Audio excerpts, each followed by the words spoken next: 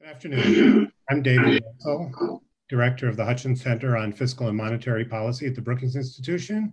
It's my pleasure to welcome you this afternoon to a discussion about the role that the banks have played during the COVID crisis and the response of their regulators. As we know, the pandemic and the shutdown of the economy had a significant effect on financial markets and on banks. We expect banks to play a key role in channeling credit, including from the government, to businesses and households, both to ameliorate the pain of the recession and to help quicken the return to a more normal economy as the pandemic recedes and the economy gradually reopens. To support banks' ability to do this, regulators have urged them to use their capital and liquidity buffers and have eased some capital requirements. But what we ask today basically is what vulnerabilities has this very real-life stress test exposed? Are banks meeting our expectations? Are they strong enough to keep lending through what's likely to be a very difficult economic recovery? Or should they be cutting dividends or share repurchases now, or even raising new equity so they're ready? What have we learned from the behavior of banks about the costs and benefits of Dodd-Frank and the other reforms we put in place after the Great Recession? Are there longer-term risks to financial stability if regulatory forbearance is extended? A week ago, we focused on the financial markets. Today, we focus on the banks. And we're very fortunate to have an extremely impressive group of people to discuss. We're going to start off with a presentation by Jeremy Stein of Harvard, who will discuss a paper that he's written with Sam Hansen, Adi Sundaram, and Michael Blank of the Harvard Business School. After Jeremy presents, my colleague Nellie Lang will join the co-authors for a brief discussion of the paper, and then we'll have some reactions to the paper and to the bigger issues that are on the table from Betsy Duke, formerly Federal Reserve Board Governor and former Chairman of Wells Fargo, Don Cohn, my colleague at Brookings, former Vice Chair of the Federal Reserve, and Andrew Metrick of the Yale School of Management. And so with that, I'd like to turn the screen and the podium over to Jeremy Stein. Okay, well, thank you. Thanks very much, David. Let me see if I can share my screen here. Okay.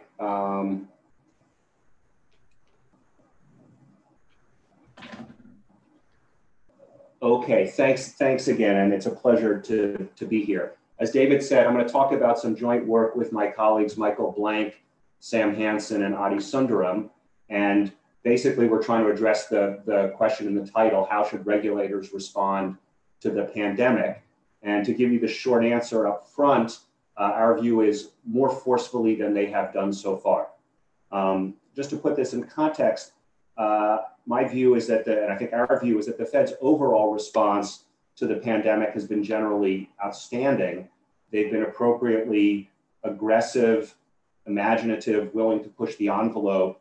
I think they've been in all cases equal to the moment, except strikingly in bank regulation, where it feels like they've been somewhat too passive and behind the curve. So basically, I'm going to attempt to, in the next few minutes, make that case a little bit more explicitly. So just to break things up, spend a minute or so on kind of what we learned from last time around, say a few things about what the market seems to be telling us this time.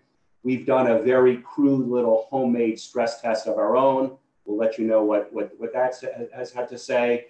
A little bit on kind of what should one do in principle in a time of stress, and wrap up with some very specific policy recommendations. So, very simple point is we've kind of seen this movie before. Between 2007 quarter one and 2008 quarter two, so this is the pre-Lehman, but problems are already underway period. US banks paid out $136 billion in cash and repurchases. They did minimal issuance of new public equity and waited, and basically waited and waited and waited, even as several $100 billion of loan losses were accumulating in the system. Didn't really do meaningful issuance of public equity until mid-2009, after the original stress test, the so-called SCAP. And by that time, their stock prices were down sort of ballpark 70%.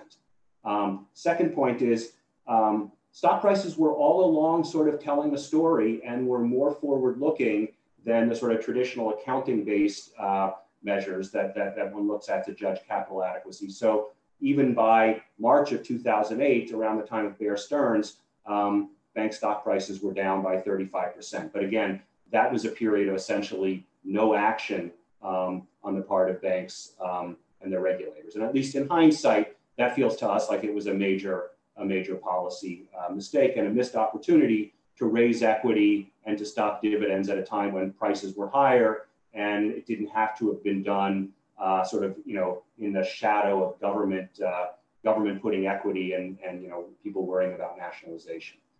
Just to follow on this point, not only were bank stock prices declining sharply, they seem to be sort of informative. So none of us are trying to push market efficiency too far here, but if you look at the cross-section of which banks' stocks fell the most, that was a very good predictor of which banks ultimately had the biggest loan losses. So that's what this graph is telling you. Those banks whose stocks went down the most had later on, whose stocks went down the most pre-Lehman, ultimately realized the biggest loan losses. And in fact, there was much more information in stock prices than in, again, accounting-based measures such as change in capital ratio. So again, making the case that stock prices, albeit noisy, do seem to have some useful and importantly at sort of turning points like this, forward-looking information. Okay, what are they telling us this time around? Well, bank stocks, again, we look quite similar in some ways to the sort of pre-Lehman, call it Bear Stearns spring of 2008 period. Bank stocks are down 40%. And in that sense, they're quite distinct from the rest of the market, which has rallied quite strongly. So again, if you look at which banks have fallen the most, it doesn't seem to be random. It seems to be the banks with the most exposure to risky loans, and in particular to C&I and consumer loans as the sort of strongest signal. So there seems to be, again, some information there corroborated by other market prices. If you look at indexes, for example, leveraged loans, those are down around 10%. Try to reconstruct essentially an indicator of CMBS prices, those are down 9%. And of course, those have rallied. This is after them having rallied on the heels of Fed support for credit markets. So that's sort of inclusive of the Fed put. They're still down kind of substantially. Okay. Market prices are one piece of information. We tried, and of course, this is very, very crude. We tried to do a little homemade stress test. What we did is we took, and this is with thanks to researchers at the Minneapolis Fed, they have a model that basically allows you to feed in macroeconomic assumptions, and then based on historical relationships between macroeconomic variables and category level loan losses, spits out estimates of loan losses. So for example, we feed in an unemployment rate, and based on the historical relationship between unemployment and say C&I loan losses, it will spit out estimates of C&I loan losses. Okay, so again, we feed in the main thing that drives this. There's also various real estate, commercial, residential real estate prices. The simple heuristic here, the primary driver of our analysis is unemployment. Okay, now I should say there's an enormous caveat because as you'll see, the path of the unemployment rate looks very different than in past history. It's likely to spike much, much higher, but it may be a more temporary and sort of more hump-shaped spike than we've seen in the past. And of course, the data, the model can only extrapolate based on past history. So please take everything that we say here with an enormous grain of salt. The point is not to make a precise estimate, it's to get sort of broad magnitudes. Okay, so again, a bit of a black box, I know, given the time, but the most optimistic scenario we consider is one where the unemployment rate peaks at 17.8%. And obviously that's probably short of, this is not an extremely adverse scenario at this point. This is probably short of where we'll be. Even in that relatively more optimistic scenario, banks will have a net hit to their equity tier one capital of about 400 billion, and their capital ratio will fall from 11.5% to 7.3%. So a little over 400 basis points. If we go more pessimistic, and this is sort of the pessimistic case that Minneapolis has sketched out, obviously you get sort of more substantial numbers. Okay, again, I don't think we're particularly trying to push a point estimate here, but to suggest that for plausible magnitudes, you can get quite substantial effects. Here's a picture of some of what we've done. I'd like to draw your attention to the right-hand panel over here, just to show you that what's going on inside this black box is not crazy implausible. So the blue line is in our most optimistic case, what is the model telling you about losses, for example, on residential real estate, loss rate of only 2%. So in fact, this scenario, our so-called optimistic scenario is, if anything, quite a bit gentler on residential real estate than we had in the global financial crisis.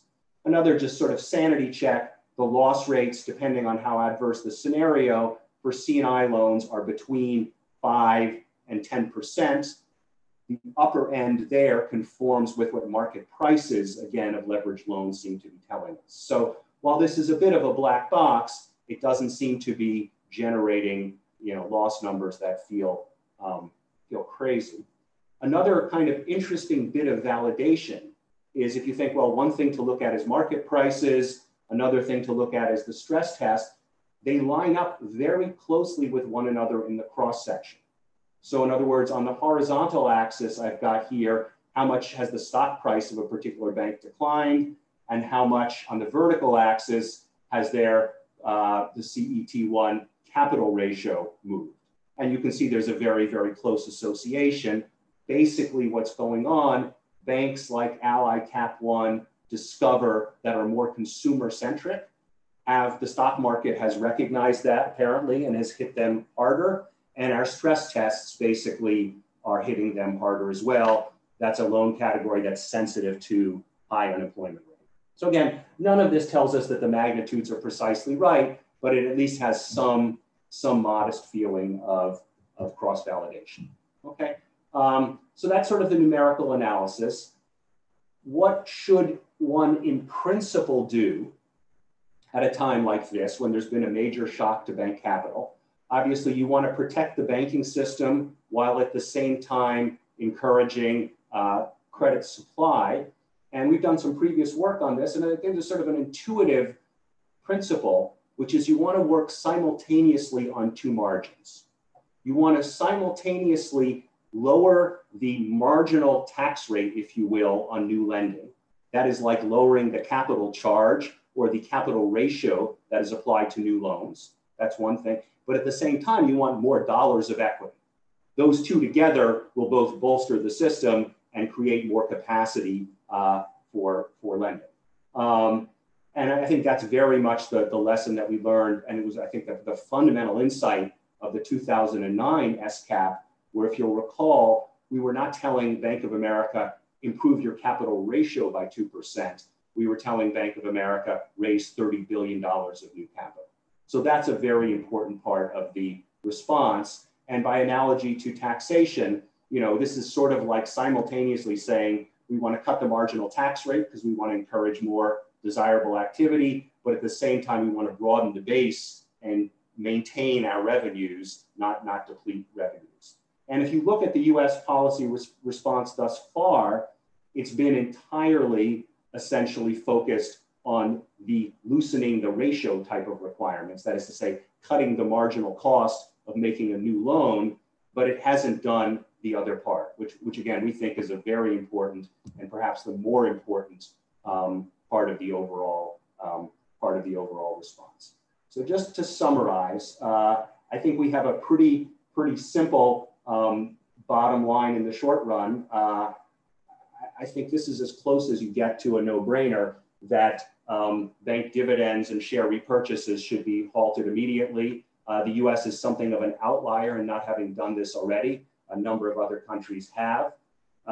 Maybe a bit more challengingly, but we think also importantly, if you think about, it's no fun to issue equity when your stock price is down 40, but there is a scenario, and the global financial crisis teaches us, there's a scenario where things get better, but there's also one where it gets worse. And I think you want to think about the cost of mistakes on either side, and the cost of having to issue when you're down 70 and you need government support to do it is, I think we would judge as a substantial cost. So that's our second thing. More broadly, I think this time around, as of last time, has taught us about the value, especially at these turning points, of looking to market information for some guidance. That's not to say that we want to mechanically tie capital requirements to market prices, but there should be some discipline, as we've tried to illustrate here, between if you're thinking about a stress test or if you're thinking about capital needs and stock prices are down very dramatically, you should be trying to at least reconcile the two pieces of information with one another. If we had previously raised the so-called counter-cyclical buffer, we would be in a position to cut it now, which would be the other thing that we think is useful, is to lower the marginal capital tax. Unfortunately, it was not turned on in the US, and you can think of sort of various political economy reasons why that's challenging. I think we think that setting the default, so there's a presumption that it's basically on in good times, would make you, would give you a better shot at having the scope to lower it in bad times. So that's pretty much it. I will stop here, and then I'm gonna turn it over to our Q&A, which will be led by Nellie Lang, and we're gonna be joined by Sam, Adi, and Michael. Thank you very much.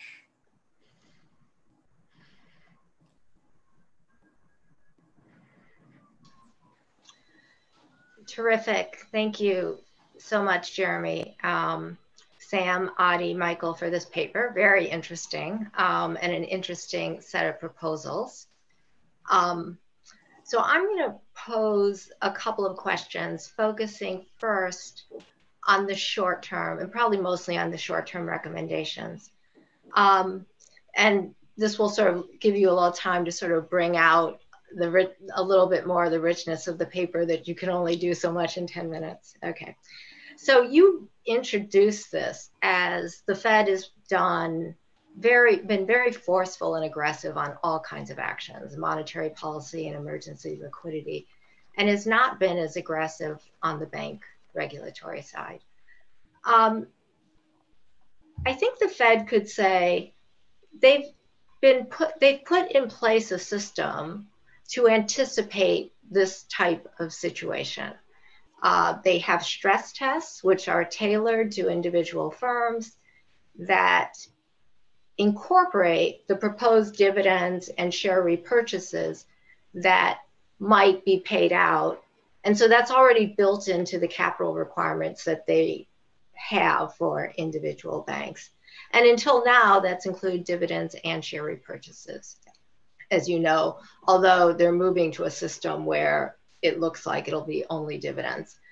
Can you just explain or just express a little bit more, why isn't the current system enough? Sure.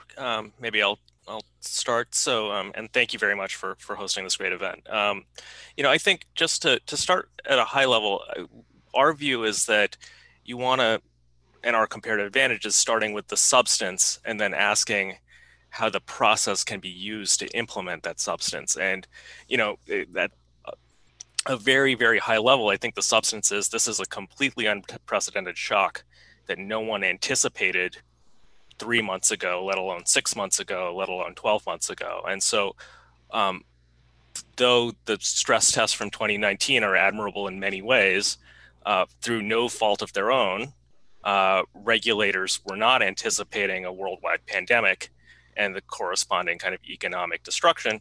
And therefore, what we did in the past is probably not enough given the size of the shock. The other thing I just like to say up front is that, we should be, I think a thing we're learning from this is that the stress test is almost like it's becoming a commitment that may constrain us from taking actions in response to a shock. So this is kind of like the problems that people have had with the dot plots in monetary policy on steroids. I announced 6 months the banks were fine. though the world has completely changed, I feel a little constrained to continue saying that the banks are fine. Whereas, I guess our view is that it should be pretty reasonable for people in the process to say, the world changed pretty dramatically, and let's use the tools that the process has set up to understand how to respond to that dramatic change as soon as possible. Mm-hmm. Just to follow up on that, I mean, we've come sort of an interesting long way from 2009. If you think about the original stress test, it was like, oh my gosh, obviously the accounting numbers are not telling us the story. Right. We need to do something that will mark us to the current reality to some extent and allow us to do what we need to do in sort of a crisis. Then we went through this period of the stress test becoming a kind of, normalized thing and a kind of compliance exercise to some extent. And it's fine, it seems to me fine to say when you're doing whatever the 2019 stress test, let's have a hypothetical scenario where you continue to pay dividends for 9 quarters. It seems kind of crazy that you would then say that you're locked into that. Right. I mean, it seems to completely undermine the whole point of doing a stress test, which is, again, this was originally a wartime tool. And if we turn it into, it's nice to use the Army and have the Army do exercises in peacetime. But if those peacetime exercises end up compromising your ability to use it for what was, I think, its original and most valuable purpose, that would be a kind of unfortunate. So, So can you clarify, does your proposal, which is to immediately halt dividends and share repurchases so there's 2 questions here. One is, would it be all firms halt dividends and share repurchases regardless of their capital levels? And then until when? I don't know if you've kind of gone through that process yet, but just can you address that? Well, I would say for sure all. Because, you want to take the signaling sting to some extent out of this. And it's just a preemptive, it's across the board. So it's not like if you get into signaling out individual banks, I think that's more problematic. Also, given the shape of the current shock, last time in the global financial crisis, the shock mainly had impacted the very largest banks. This time we don't have, some small or mid-sized banks are also, they make many commercial, conditional industrial loans, commercial real estate loans. So I think that there's less a sense at this time, for instance, that it should only be concentrated in the largest banks.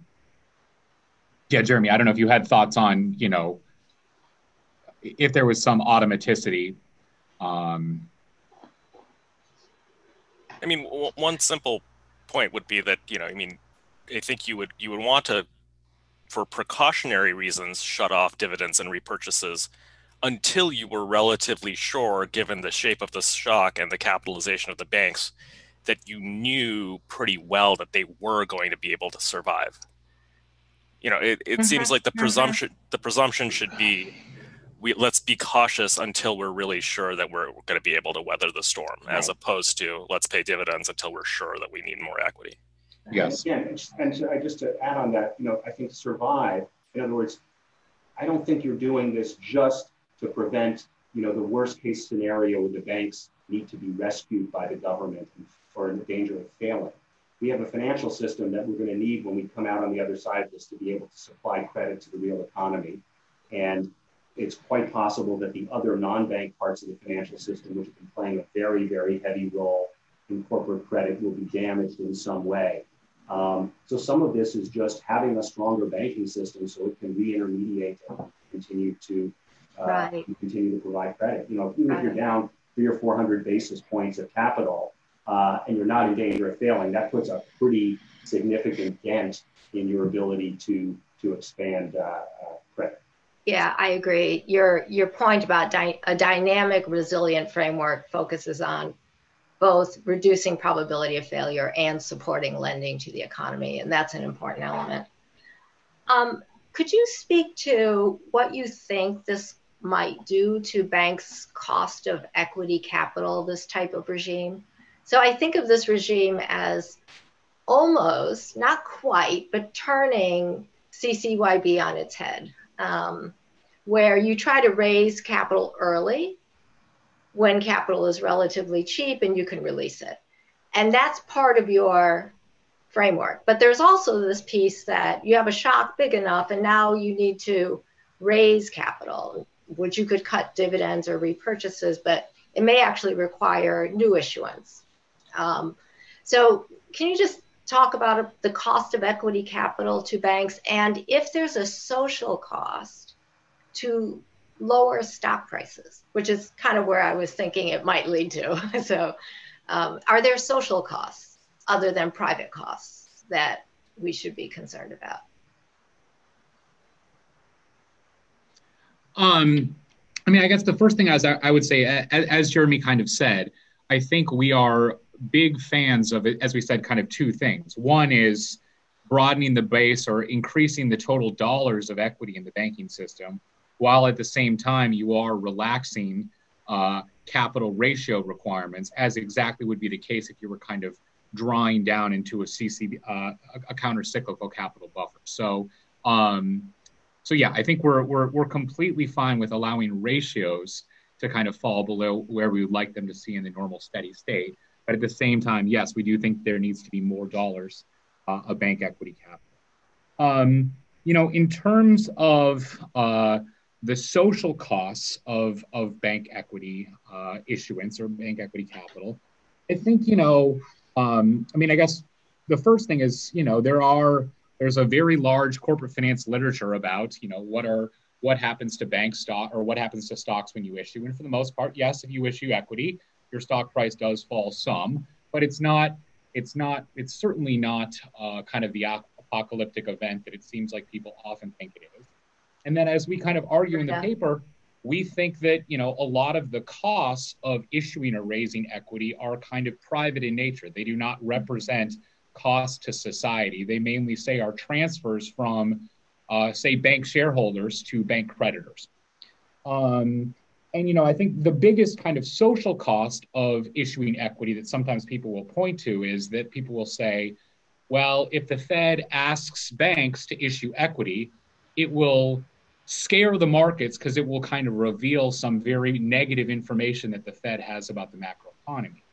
I guess the point then that we would make is we think the Fed has been, admirably forthright. And one, the chairman's out regularly talking about being concerned about there being kind of a tsunami of corporate defaults and household bankruptcies that could have very long lasting and scarring effects on the economy. And, has been issuing some pretty dire, scary statements and acknowledging the tremendous uncertainty about the macroeconomy. And for that reason, as the chairman has recently said, the Fed has kind of blown past what normally would be a bunch of red lines because of that. And I think the only thing we would say here is, unless we somehow think, that investors in bank stocks can be being told by top Fed officials that this could be a very, very severe, recession or even depression, and that there could be significant bankruptcies. But the only thing that they haven't figured out is that banks, make a lot of loans and could lose money at their bankruptcies. It just doesn't feel like there's much that we can be keeping, keeping secret from investors at this point. So. Okay. We have probably a minute if anyone wants to wrap up, or I have one more question. If anybody.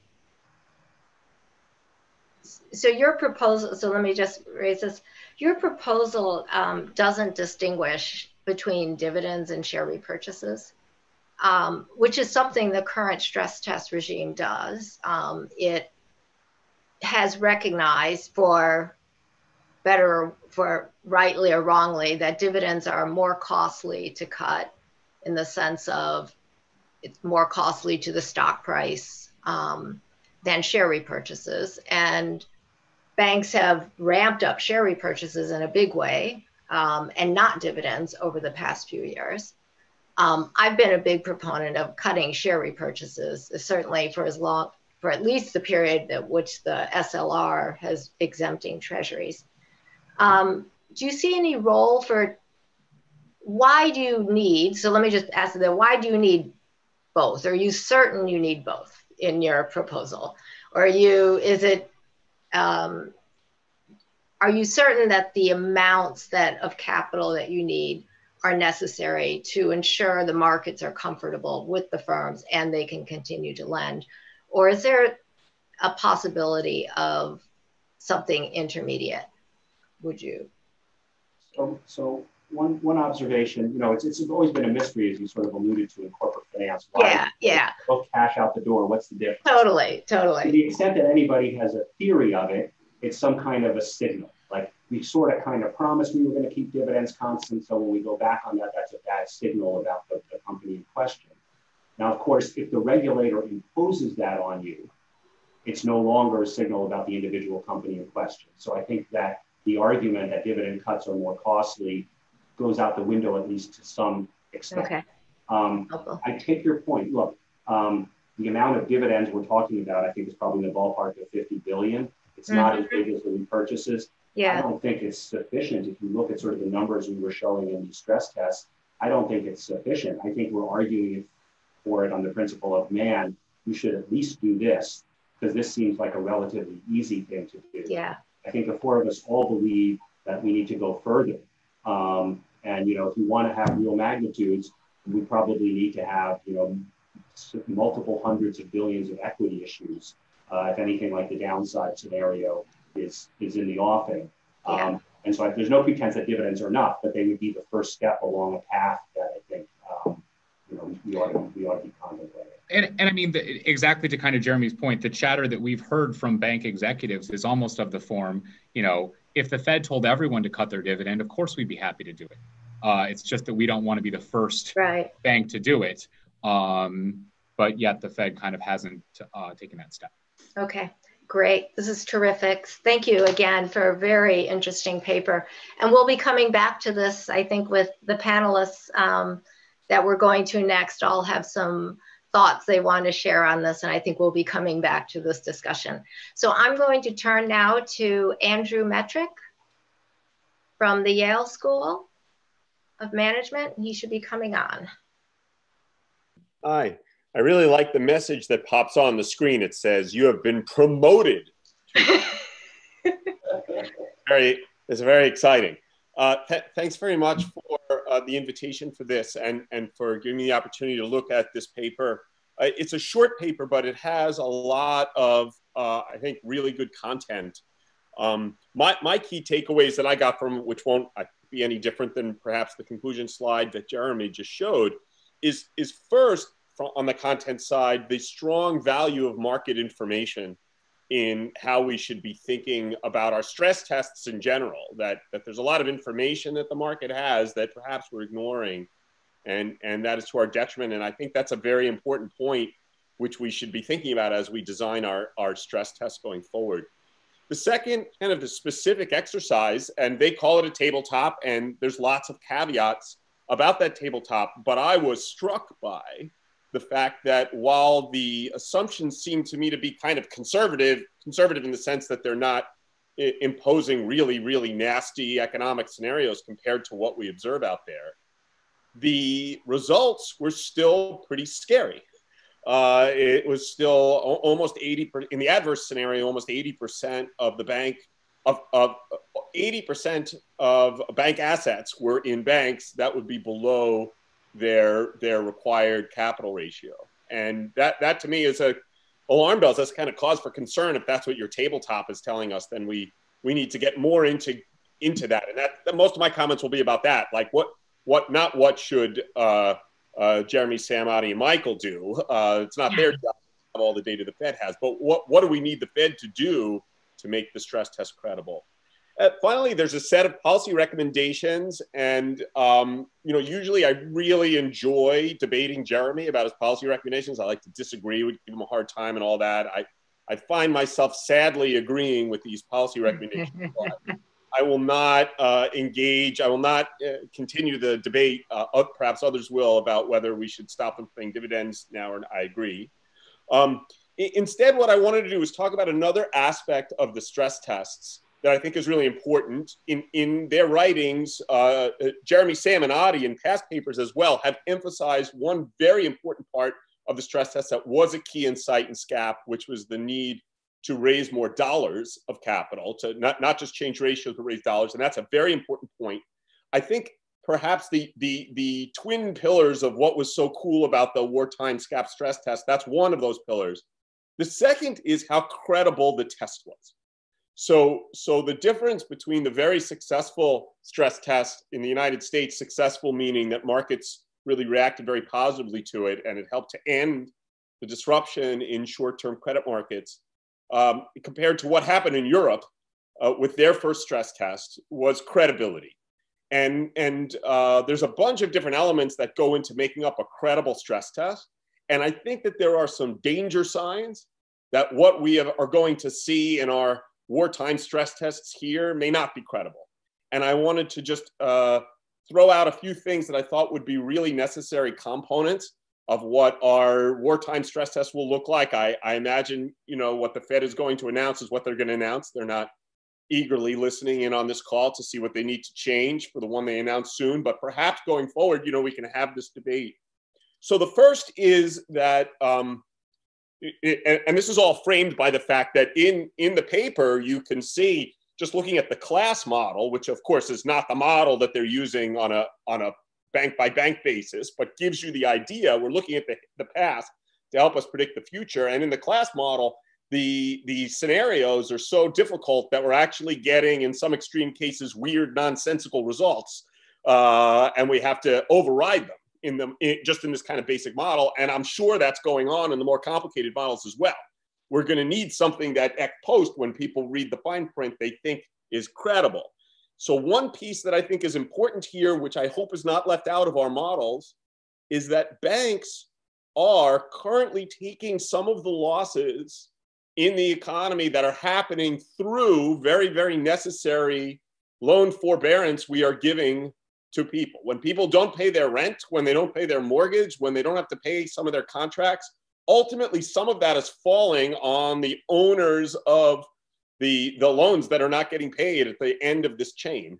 And so it's not just loan losses the way we would predict them in normal times. We are actually, through policy, setting up a variety of different ways now, and probably more going forward, where we're going to allow some of these loans, we're asking the banks that are well capitalized to do part of the rescue for now. And we need to keep that in mind as we're thinking about what will things look like in 6 months. Second, the adverse scenarios that we see here in the Minneapolis Fed, for example, and that you see in a lot of different places, I gotta say, they look way too much like a U or a V or whatever you want to call it to me. It does not seem credible that we don't have at least some scenarios where this is a very long and protracted recovery. I'm not going to go into all the details for it now, but I think it's quite clear that that is possible.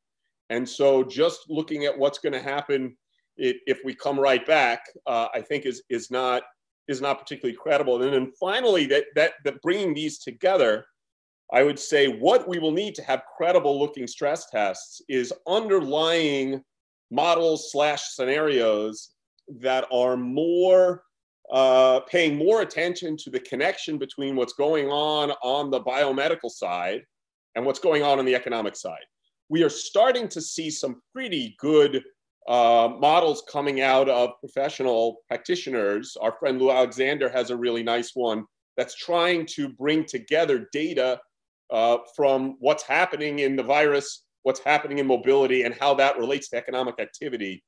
We're going to need that. We're going to need something more than just looking at the historical relationship between various macro things and defaults to come up with reasonable looking forecasts for the path of these key macro variables and how they're going to interact with loan losses and bank capital. And I think we're going to need this. I think absent having perhaps my largest concern right now is that with what the banks are being asked to do and with what an adverse scenario might look like, a realistic adverse scenario, if this takes a long time to come out of it, that banks capital raising from the public on their own, on the private side, is going to be insufficient for a variety of reasons. And that really, I don't know whether our political system is going to be capable of recapitalizing the banks, given the strong pushback that we received from doing it 10 years ago. And so I think right now we got to, well, before things get bad, do everything we can to try to both preserve capital and establish a credible framework for evaluating our capital needs. I probably took more time than I was supposed to, but let me shut up now and turn it over to Don Cohn.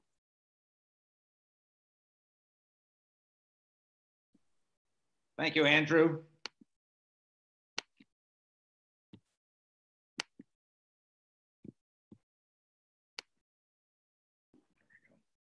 So it's a pleasure to be part of this panel. It's been really interesting so far. I have a couple of points I want to make.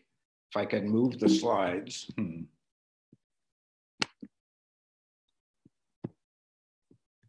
There we go.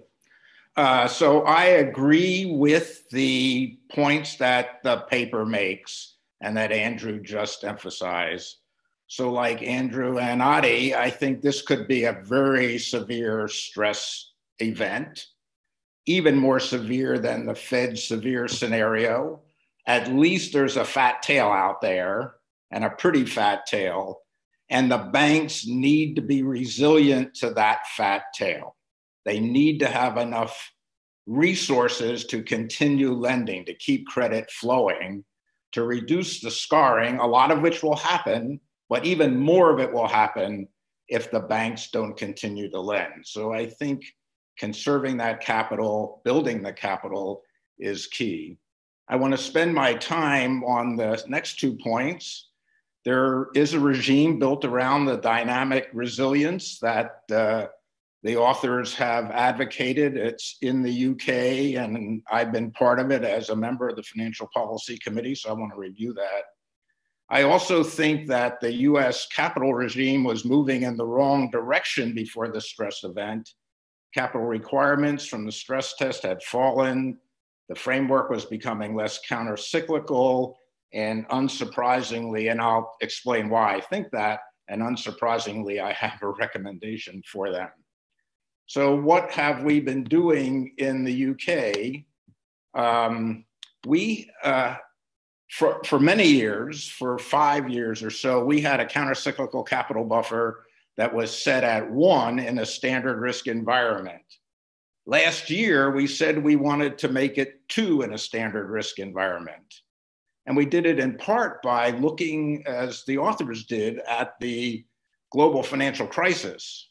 And we could see that the buildup of capital before that crisis to make banks resilient would have been much larger than 1 or 2, and than 1 for sure. And we questioned whether we could have gotten the countercyclical buffer up to the 3.5 to 5 that the staff estimated we would have needed if we started from 1. We might have trouble even having started from 2, say in 2003 or 4, but at least we'd have a better chance of getting it to where it needed to be to make the banking system resilient. Going from 1 to 2 in a steady state would have added a little bit to tier 1 capital requirements, about 0.25 percentage point. It wasn't a big increase, but a little increase in the quality of capital. Our stress test in the Financial Policy Committee helps us to decide on what the countercyclical capital buffer should be. As in the US, we make it countercyclical. So the lower the unemployment rate is, the bigger the increase in the unemployment rate. The higher property prices are, the greater the fall in property prices. We also look at the stress environment or the financial environment, the risk environment globally. And in the past couple of years, our stress test has produced larger drawdowns in UK capital, importantly because of our perception of rising global risk, including leverage in US businesses and leverage in China. We also believe that releasing the countercyclical capital buffer can be an effective macroprudential tool to enable and encourage banks to lend. I think the important point is that it adds to the amount of capital that can be drawn down before you get to a spot in the capital stack in which you might be required to cut back on dividends or share buybacks or bonuses paid to top management. So it gives a bit of a cushion that banks should be willing to use. So can we? So we have released the countercyclical buffer twice. Once in the market volatility to follow the Brexit referendum in June of 2016, and again just a couple months ago in the COVID-19 stress. So I think it's an important point is in neither, we started from a standard risk environment, so 1% in on the way to 1 in 2016 and on the way to 2 in 2020. So it wasn't the financial system that caused the stress, but it came from somewhere else. But releasing the buffer gave the banks a way of lending so the banks wouldn't be amplifying the stress. I think with respect to the dividend issue that the authors raised, in the 2016 release, we said that the banks could not use the released capital to increase their dividends. And of course, in 2020, the Bank of England, with the strong support of the Financial Policy Committee, has convinced the banks that they shouldn't pay any dividends at all to conserve capital and should cut way back on cash bonuses to management. We have emphasized that buffers are usable, including the capital conservation buffer. Buffers serve two purposes: building buffers on top of the basic requirements gets capital high enough so that in a stress event, especially for systemically important institutions, they will survive. The taxpayers are not required to step in. The second point is the one I've been emphasizing, that it gives capital that can be drawn down to keep lending flowing and prevent banks from amplifying an already bad event. I think we're in the middle of a test of that second thing. So will the banks actually use the buffers, the management buffers they've built up, the extra they've gotten from the countercyclical capital buffer? How will markets view declines in capital and liquidity metrics? And will banks be willing to test how markets might view that? We've already restricted dividends and buybacks, so the threat of getting into the distribution restriction territory is much less, but still it's not clear how banks are going to deal with this. We hope, and we will encourage them to recognize the externality, the collective action problem, that if some of them it's in everyone's collective interest that they all continue to loan and use the capital that they've built up. The US, in contrast, the UK has been going in the wrong direction. So the stress test is said to be the marginal capital constraint for many large banks. The stress test has just been discussed by the panel. In 2019, in a paper that Nellie Lang and I published, we showed that in 2019, or in updating that paper, we showed that the stress capital buffer, the capital buffer that fell out of the stress test, fell substantially in 2019. So here we have a situation in which the unemployment rate was falling. So you'd think the stress would be greater, the capital would be higher. Business leverage was rising. The risk environment was getting worse, and yet the required capital went down. So as I think the paper showed very, very clearly, the starting point in a stress is critical. The increases we've had in capital and liquidity from the regulatory reform of 2009 have meant that the banks have been able to play a constructive role in 2020. I think it's concerning that the 2019 stress test implied that the authorities were okay with that starting point declining, and particularly at a time when the banks are already talking about drawing down their management buffers. So not only was there downward pressure on the starting place, but the stress test, the changes in stress test regime have weakened the countercyclicality. Nellie talked about this. Much of the countercyclicality that was in the stress test came from the requirement that banks in stress had to pre-fund 8 quarters of dividend and share repurchases. Naturally, planned dividends and share repurchases rise in good times and fall in bad times. So the pre-funding requirement gave a bit of a higher capital stress requirement in good times and scaled it back in bad times. That pre-funding requirement has been scaled back to 4 quarters of dividends from 8 or 9 quarters of dividends and share buybacks. That's much less counter-cyclical. A second point that's been changed in the stress test is the Fed used to impose a soft limit of 30% on dividends as a proportion of distributions. They've eliminated that. So they've allowed dividends to rise relative to share buybacks. We have seen graphically illustrated in the current environment that it's much easier to cut share repurchases than to cut dividends. And encouraging or allowing dividends to rise relative to share repurchases is a macro, goes against the counter-cyclicality, the macro-prudential requirement. And the test now assumes a constant balance sheet rather than the small increase that it had assumed before for bank lending and risk-weighted assets. I think it's important that banks be able to fund and capitalize or capitalize to fund increases in lending even in a stress environment, and now that's been reduced. So my recommendation, not surprising if you've heard what I've been saying, is that the Fed and the other authorities use the current experience to think very hard, to reevaluate what the public interest costs and benefits of the way they were moving and the way they had changed the stress test and the effects that was having on the cyclicality rather than the counter-cyclicality of bank capital.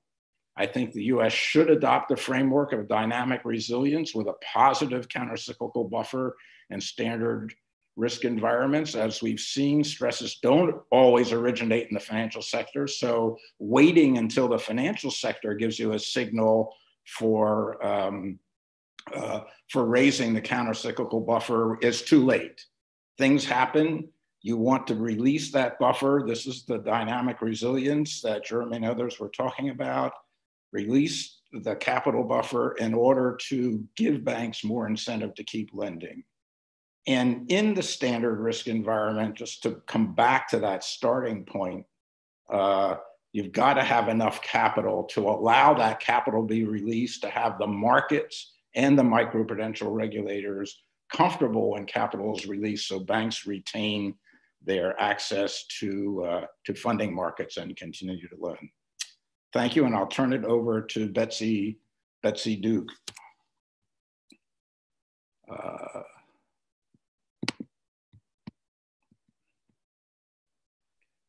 Okay, so thank you, Don. I had forgotten how much fun it was to be the only banker in a room full of academics talking about bank capital in the middle of middle of a financial crisis. But am I sharing? I'm not sharing my screen.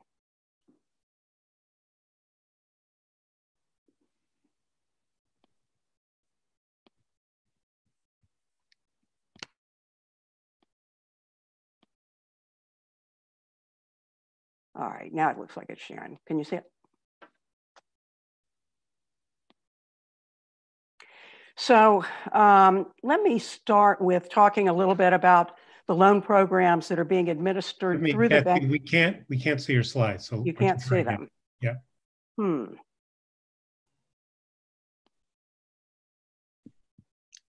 Is there something I need to do to? Don, you're fine. And Betsy, if you just look at the share screen button in Zoom. Somehow I now have a very little picture to work with. All right, now.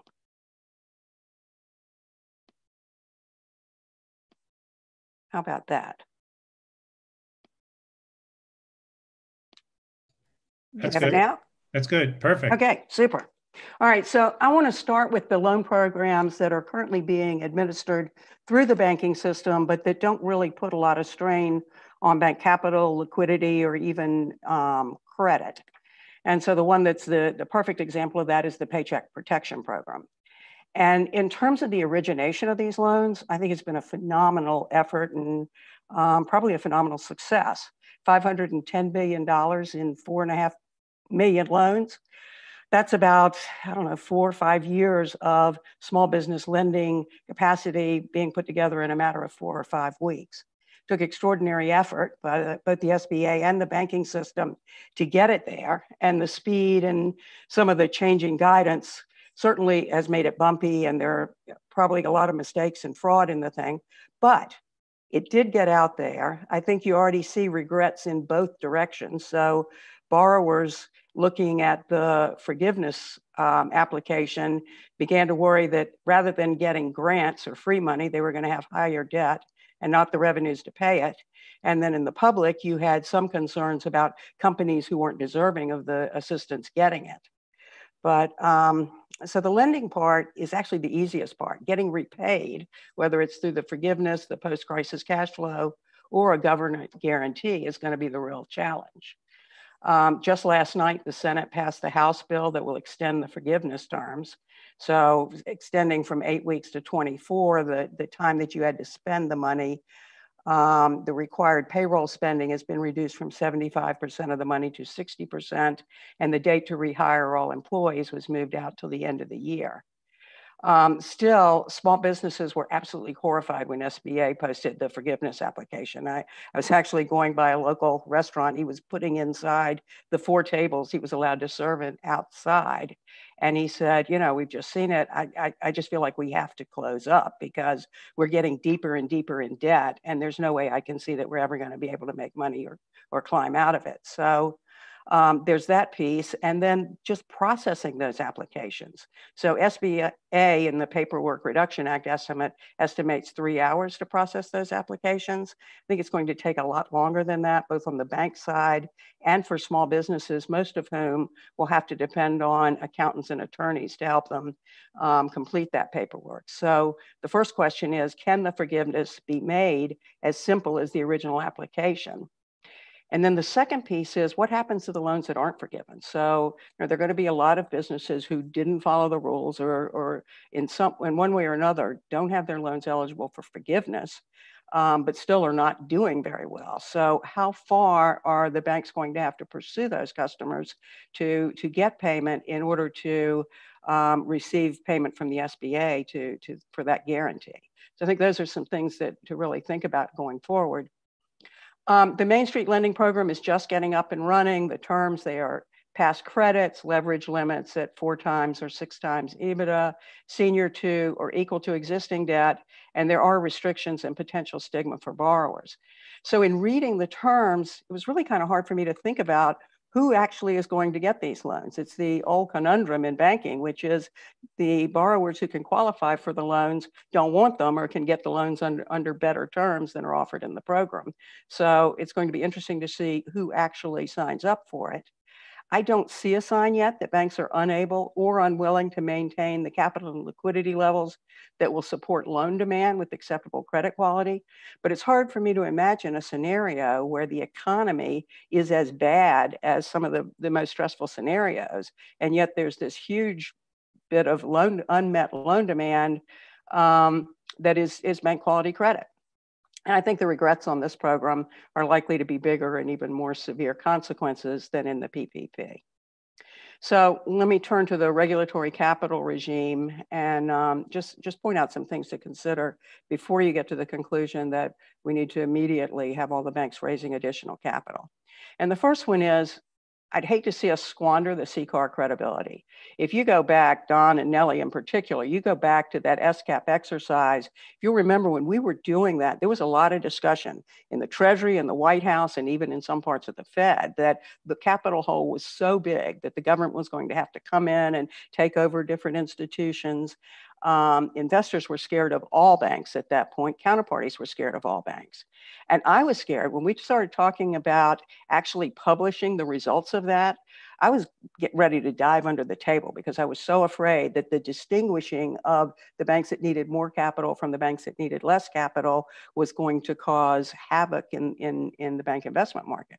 As it turned out, that was the one thing that calmed everybody down because the capital holes were less than the worst case scenarios had assumed. And there was some confidence among investors that they could differentiate between the capital needed between one institution and another. So over time, I think there has been a considerable credibility built up here. The investors, I think their appetite for investing in banks is tied to the transparency of this capital regime. So, you know, you've got one time, and then if you have a second time, and particularly if you came in right now and said, all banks have to raise this amount of capital, whether they need it or not, I think that would have some hangover with bank investors. CCAR exercise is underway now, and the original scenarios weren't changed, but I think the firms and the Fed have the opportunity to pressure test the results with the same sorts of additional risks and unemployment curves that you used in your models.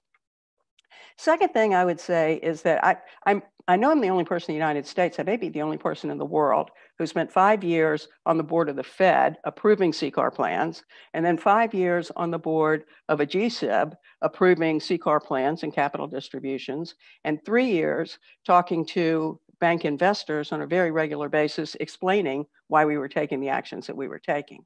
And so, you know, for having seen it in that 360 degrees, I think everybody worries about the same concerns. Everybody has the same concerns and weighs them differently. It's the job of bank management to balance the regulatory requirements with the investor expectations.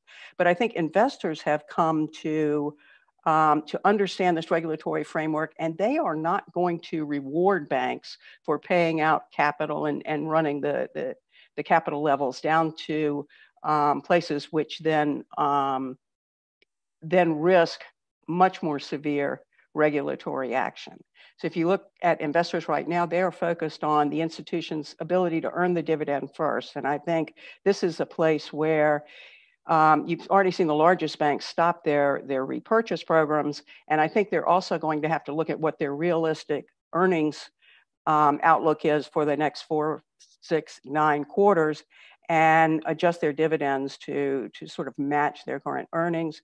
Everybody's looking at reserve adequacy, and that's complicated by you have a new accounting method of reserving, the CECL, which stands for loss expectancy. I don't remember exactly, but it's a through the cycle loss reserve methodology rather than an incurred loss methodology. So, and then the last thing I would say is that within the banks, the tools that were developed for CCAR are helpful to constantly forecast earnings and capital levels and use those to adjust capital plans in real time. So what is the risk that the stress losses will be higher than the current modeling? The marketable securities on the balance sheet of banks, I would say, have been, to some extent, saved by the actions of the Fed in the early March, because a lot of the swings in the valuations of their securities have been dampened by the Fed's actions. On the consumer side, a lot of the risk in consumer lending is now on the books of the government, whether it's through federally guaranteed mortgage lending or in student lending. And if you looked at the banks that seem to have the greatest concern from investors and the greatest impact in your models, it was those that were heavily in credit card lending, unsecured lending. Debt payment ratios historically low, government support, tight underwriting. I just don't think the mortgage market is in any way the same as it was in the financial crisis. You don't have that bubble. You don't have subprime lending. There's been really a very, very low level of supply for the last 10 years. And looking back in the early 1990s, you didn't have the kind of losses in mortgages that you had in the last one. So I think all the risk is in commercial. And I think everybody has looked at commercial real estate and looked at it. The only thing I would point out is that again, in the last 2 loss cycles for banks, the real losses in commercial real estate were in construction lending, much more so than in income producing real estate. Although, you know, they are granted going to be at the mercy of forbearance on lease payments. So the big thing is in the C&I, is in the commercial lending itself. And I think those losses will depend on the arc of shutdowns, how cautious customers are in coming back, and the priority in bankruptcy. So I do think there's going to be an extraordinary level of bankruptcy filings. But I think particularly of Chapter 11 reorganizations as a tool rather than a problem to be solved, because you will have a lot of debt extinguishment or debt restructure in Chapter 11, and companies will be able to continue to operate. Finally, just quickly on the supplemental leverage ratio, my question is who benefits from this or from the exemptions? I thought it from the very beginning, and Don, you may remember, was very vocal of the fact that I thought reserve expansions can only be absorbed by banks, so it has to be permanently exempt, or the Fed's going to have to find another way to fund itself or be constricted by the ratio themselves. When we looked at QE2 reserves, they were almost entirely absorbed by foreign banks. I don't know whether that was the case in QE3, and I don't know where those reserves are living today. And then finally, the reserve constraint is in the bank. So particularly national banks that use the exemption will then need OCC approval for any upstream dividends to the holding company. So the holding company will have to get OCC approval to get cash from the bank. I'm not sure how many banks are going to be willing to use that exemption with that out there. And I just don't know how much bank balance sheet capacity is necessary for a treasury market functioning. So I would change the question a little bit differently, and I would frame it that I don't think more lending can solve the problem of insufficient debt service capacity. I think policy needs to be designed to bring lending and debt service capacity into better balance. Over-indebted consumers don't spend, over-indebted businesses don't hire, don't make capital investments. For consumers, I think the key is in student loans. When I graduated from college, I was worried whether I could afford a car payment, and now students are regularly graduating with student loan payments that are higher than their parents' mortgage payments. And so then you get to the businesses, they have to survive before they can hire or rehire. And so, you know, I look at this as not so much an issue of bank capital, but an issue of general business capital to survive and continue to operate. And with that, Nellie, I will give it back to you.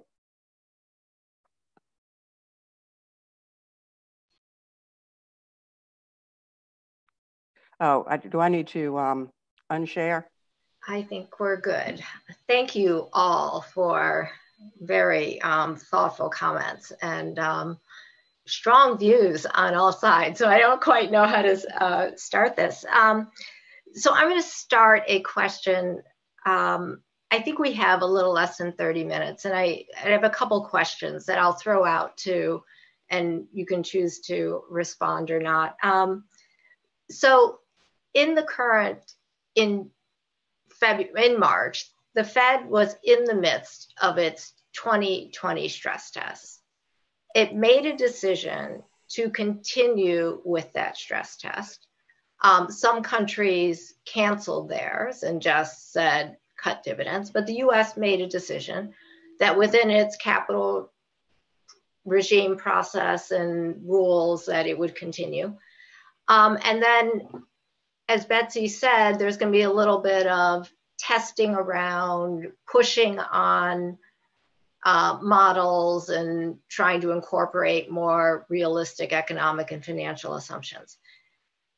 In your view, what is it that would make them credible when they release results later this month?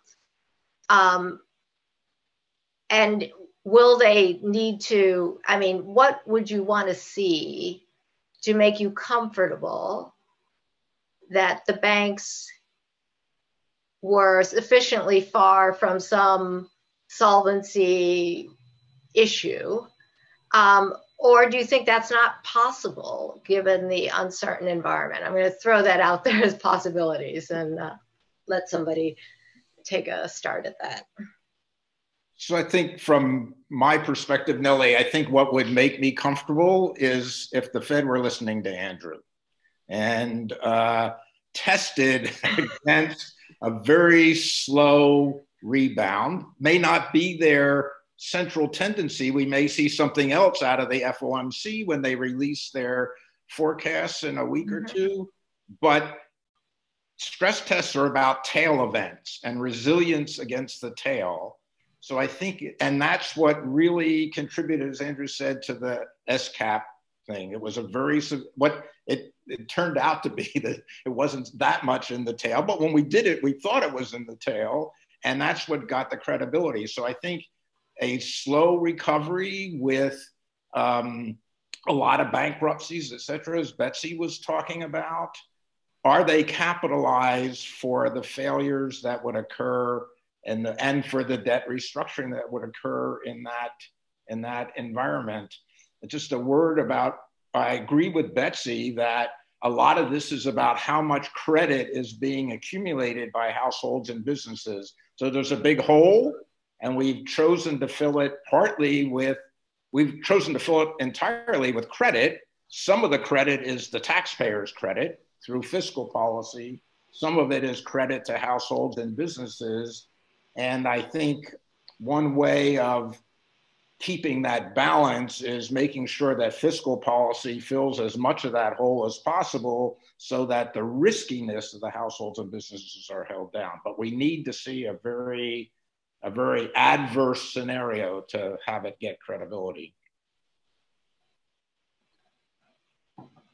Anybody? Don, I would agree. I think in publishing the results, if you publish the results for a very different shape for the recovery and said, if this had been the level of severity, this is our estimate of how much different this would have been, then I think that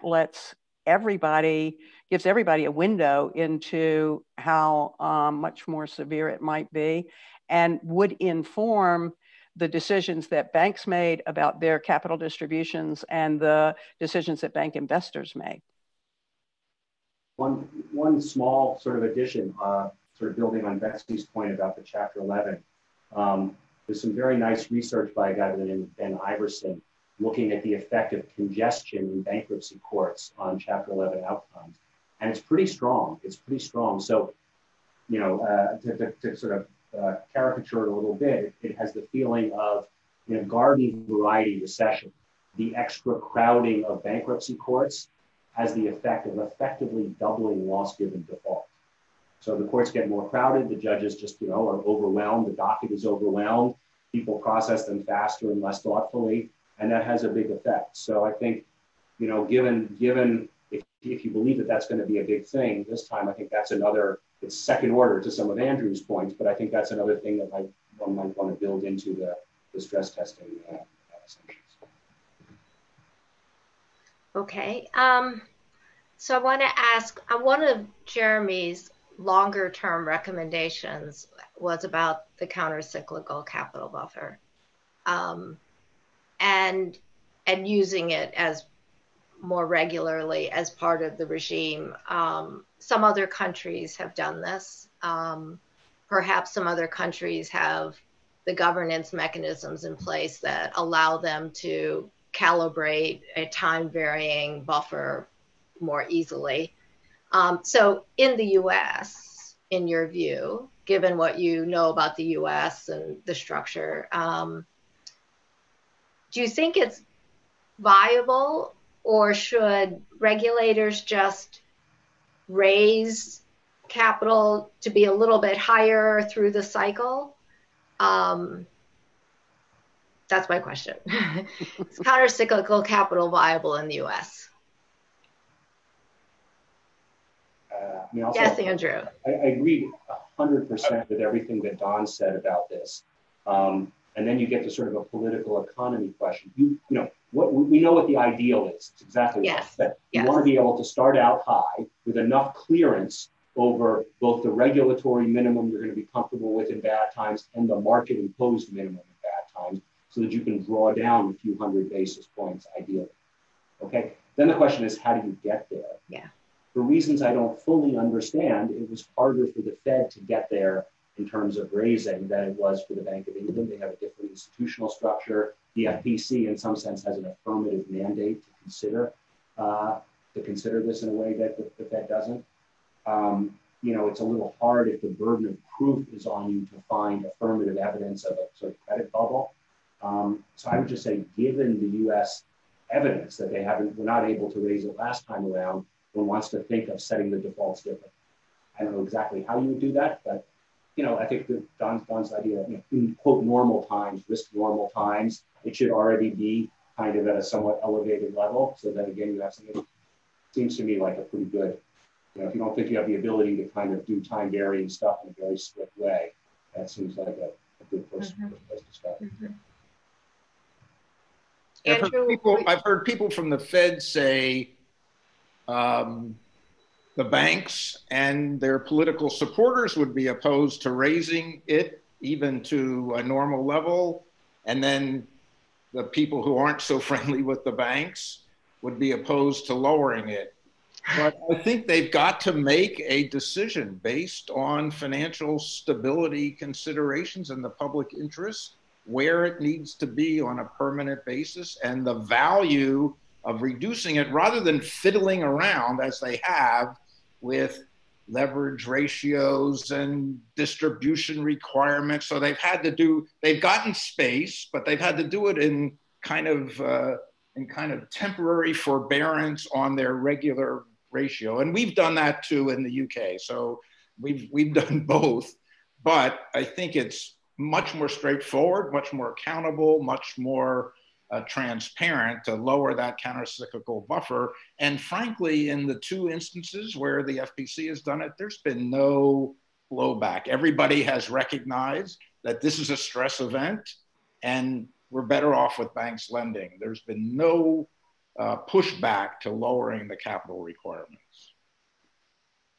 So Don, the one caution I would put out on that is that, first of all, when I was talking to the investors in the bank, their question over and over and over again was, with current capital regime, can I once again earn X% on my investment? And that was their big question, is can the banks get there? And so the banks are going to have to find a way to earn their cost of capital, regardless of where capital levels are set and how they're measured. And they will find a way to do that.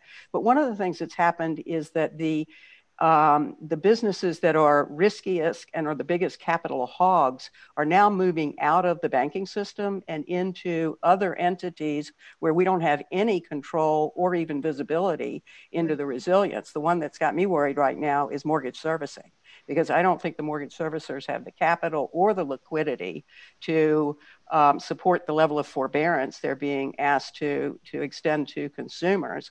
And it really scares me when you've got an undercapitalized institution getting payments of cash and that they are supposed to use to make payments on behalf of the people making those payments, and they have really strong survival needs for that cash. I think that's the risk of getting the capital requirements to the point where they just push the activity into places where we can't see it or control it in any way. Mm-hmm. Mm-hmm. I think that's an important consideration whenever we're thinking about capital regulations, is where how it moves out. I've been struck by the huge deposit flows to banks, the huge the credit line draws on banks in March and April. So in some sense, people have moved back to banks through this episode. I think the issue right now is, can the bank stay strong enough so this continues? I mean, they're serving an important role, and I think given the uncertainty about the outlook, how will that play out over the next year or two, given if you don't accept a V-shaped recovery or a quick recovery? So I'm going to ask a question so this is roughly 10 years after Dodd-Frank, believe it or not. And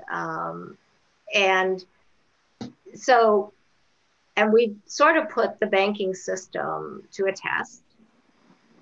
And so far, in my view, they've shown themselves to be resilient. And Jeremy's paper is about let's ensure that they're there to support or at least not hold back the recovery. Depends how you want to frame that. Are we in a good place? Is there something in Dodd-Frank or the regulatory regime that you would change? Or what's, okay, let me check. What's the one thing, if you How many hours do we have left? Make a change. Yeah, okay, we can't, within a limited amount of time. I don't know who wants to start. We have 10 minutes for four of you, but I'd love to hear something from each of you. I'm happy to start, and I promise not to take the whole 10 minutes. Okay. And this is really just to follow up on what Betsy said, because I think Betsy raised a very important point, and I think it does go to perhaps the largest hole that's still remaining from Dodd-Frank, which is really what we've done with the non-bank sector, which is not enough. So taking the example that Betsy raised about mortgage servicers, one of the issues that we saw happening early on in the crisis was when it was clear mortgage servicers were going to have a very important role to play in helping to get relief to individuals. There was no obvious platform by which the government could reach them. They weren't a counterparty of the Fed. It wasn't an obvious way. And that raises sort of the short-term problem is that we have a Federal Reserve system that is really set up to deal with banks and primary dealers. But a lot of the financial system has moved away from that. And we don't even really have a great way to interact with that part of the financial system. And the longer term issue is, even in the GFC, that's where there were a lot of problems. So one particular place that would have been nice to see in Dodd-Frank, and my efforts in this respect in 2009 and 10 were complete failure. So perhaps we will get another try in 2021. But what we did in Title VII to move a lot of activity to swaps clearinghouses, the definition of swaps did not have to be as narrow as it was, and it could have included other things.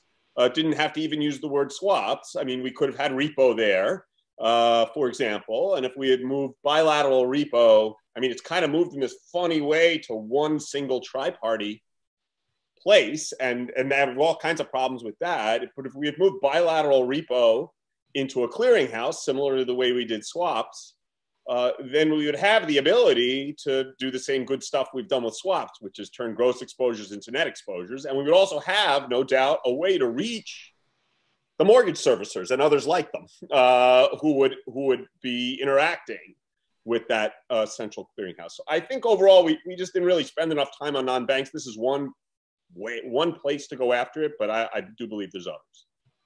Great. Great. If it's okay, I'll pick up on the same thing. I was going to also talk about the non-banks. And, one particular way we were fortunate with this crisis, because this was sort of an alien invasion, right? This was nobody's fault, right? And so the Fed and the Treasury have been able to muster a response in parts of the market that is well beyond what I would have thought. So if you had just said, we're going to have a crisis where like the money market funds are going to come under pressure again, and where like open-end bond funds are going to have massive liquidations, I would have thought, oh my God, that's a terrible scenario. Because I thought that Dodd-Frank said, you're not allowed to use the exchange stabilization fund to help out the money market fund sector. Well, if it had been a more moral hazardy crisis, that's what would have happened. And I think we would have had much worse damage. In this event, the Fed was able to very effectively basically stem the problems in the money market fund sector. We had what was looking like an incipient run on like junk bond or loan funds. The primary and the secondary market credit facilities were extremely helpful in normalizing that. I don't think you can count on those kind of things being rolled out if the crisis is of a different origin. So even though we haven't seen the kind of carnage you could have seen in those sectors, those were among my big worries going in, and would still be my big worries if we don't take the right message from this time around, that we just got lucky to have a Fed that was both so aggressive and had, in some sense, the political cover to be aggressive in a way that they won't always have. Because as you know, Dodd-Frank really tried to tie their hands on a bunch of these. So I certainly agree with Jeremy and Andrew about concentrating in the non-bank sector. I think we've seen pockets of leverage and maturity mismatch that the deleveraging was very disturbing, including to the Treasury market. At the Brookings event a week ago, we had a suggestion of moving that Treasury market into central clearing. That might help some, but I think we need a broader examination of all the vulnerabilities that were pointed out by this thing, beyond just the mutual funds, the margining issues. We didn't really get through the cycle margining, which we were trying to get things like that. So I think that's right. If I can put one thing on the table from the first part of your question, what would you change about Dodd-Frank? I'd remove Title I. I'd be honest that to resolve a systemically important institution, the bankruptcy courts aren't going to do it. And it's going to have to be through the FDIC.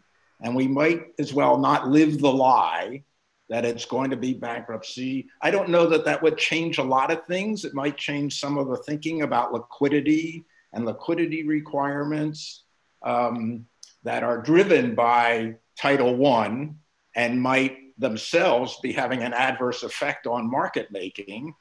So I think we need to have a resolution regime that doesn't have moral hazard in it, that bails in creditors, longer term creditors, but is effective. And we need to, and it's hard. And we need to concentrate on that. So that would be my one suggestion for Dodd-Frank. You don't want to lose all of Title I, Don, right? Just the assumption of bankruptcy as the primary. Right. Yeah, right. Title I bankruptcy. Right. Well, I thought Title II was resolution. It is, but Title I also gives us the FSOC, for example. Oh, okay. Well, and I think it's yet to be seen how effective that piece of Title It gives enhanced standards for the large systemically institutions as well. So you probably don't want to lose it all. Okay, Betsy. Well, again, I would say outside of the banking system, all the financial products, and you still have, again, mortgage servicers will go through Chapter 11, and they will have a ton of consumer funds under their control. We haven't yet seen the full expansion of these technology-based lenders, these fintechs, but as they get a bigger piece of financial services, the regulation of the safety and soundness of fintechs is going to be also incredibly important. And so, it's sort of the thing when, if you can't sell what you want to, you sell what you can. I think we're in a situation where if you can't regulate everything you want to, you regulate what you can. And just continuing to press down on regulation of the banking system, I don't think is helpful. So I think we are at our time. Actually, I have one minute. So I want to come back to the banking sector as the very last question. Okay, so you get 30 seconds on this one.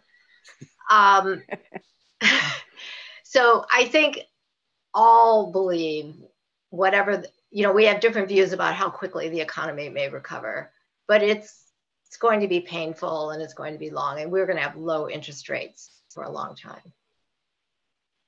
What is your view for the banking sector in this kind of economy? And do we need to change regulations?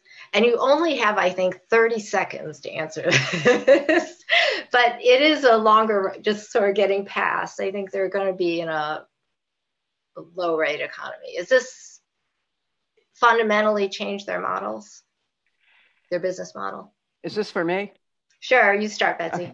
So I think it's definitely going to put pressure on bank earnings. There's no way that it doesn't put pressure on bank earnings, for sure. So, and then the second piece is, I don't think bank examiners, much different than the bank regulators, but bank examiners can help themselves from not really being quick to classify loans and put restrictions on banks based on the possibility that those loans will go bad. And that will definitely throw cold water on the bank's willingness to work with borrowers into the into recovery. And then if I could just use up the rest of the time, Please. The biggest danger in a workout is not lending enough money. And Don, I don't know if you remember this, but when we had the meeting to decide whether or not we were going to lend $85 billion to AIG, we had a long conversation. This was the collateral we had. It would use up every bit of our authority, but we could lend this $85 billion. And the one question I had was, is it enough money? Because if you lend the $85 billion and you can't lend the money to get to the other side, to get where it's going to take to have it repaid, then you have lost that money. So you can't go halfway in. You've got to go all the way in to get businesses to recover so that they can hire consumers, and then consumers can spend. And I think that's the only way we get out of it. Sorry to steal the last 30 seconds. Great. No, that's fine.